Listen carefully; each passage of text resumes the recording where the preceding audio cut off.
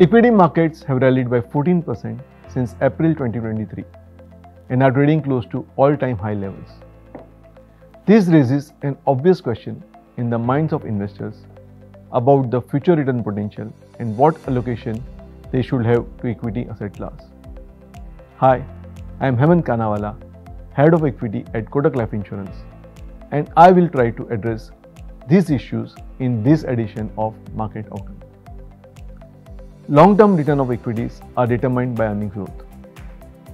To assess the earning potential of corporate India, let us look at some of the structural drivers of the economy. Number 1. Structural policy reforms. The government has undertaken a number of economic reforms like GST, reduction in corporate tax, and introduction of RERA, which have led the roadmap for sustainable high growth of more than 6%. After the initial hiccup, GST system has stabilized and monthly collections are more than 1.5 lakh crores. With implementation of RERA, we are seeing a revival in real estate, with housing activity growing strong across key cities. Number 2. Healthy external sector. India's share in world exports is likely to increase in both merchandise and service sector. Government has announced production-linked incentive schemes with an outlay of 2,50,000 crores to promote manufacturing in India. PLI scheme for mobile is a big success, and electronics exports from India has increased to $23 billion from $6 billion in FY18. Hardware manufacturing is expected to be next big area of manufacturing, with hardware PLI receiving a great response from the industry players. Increased exports will help boost production and create jobs, thereby increasing economic growth. Number 3. Macro stability. Currently, India is well positioned on various macroeconomic indicators. Inflation is less than 6%, which is within mandate given to RBI. Also, current account deficit of around 2% and fiscal deficit of around 6% are at manageable levels. India's forex reserves of more than $600 billion has helped in giving stability to Indian rupee. Stable macroeconomic indicators support the policymakers in taking steps to drive economy towards faster growth. The macroeconomic stability amid the geopolitical convergence has propelled India's entry into JP Morgan Global Bond Index, which are likely to attract flows worth $23 billion. Number 4.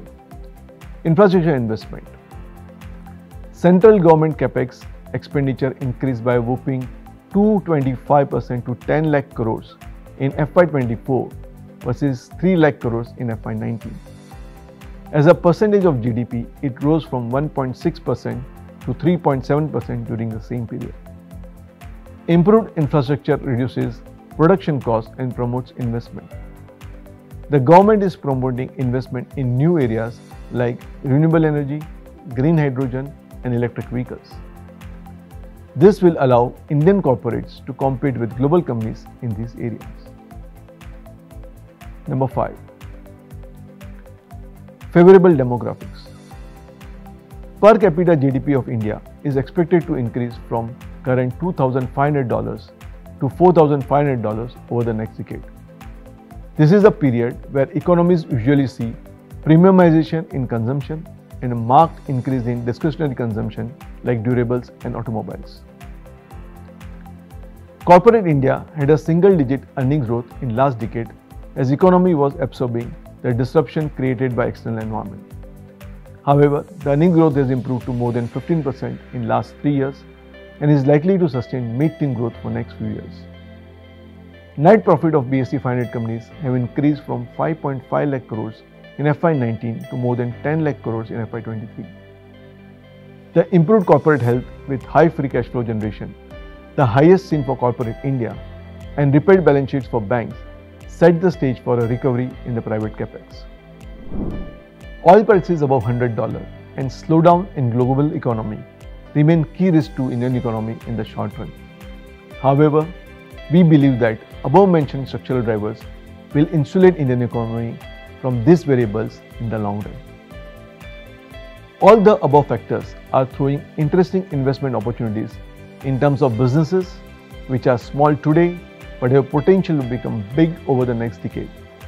At Kotak Life, we have always believed in investing in such opportunities and hence have launched a new fund offering, Kotak Midcap Advantage, to offer a platform to invest in mid-sized companies. Please consult your advisor to invest in this fund. To summarize, India's economic growth remains resilient amid gains of formalization, digitization and government's capex spending. India is well poised to grow above 6% in FY24.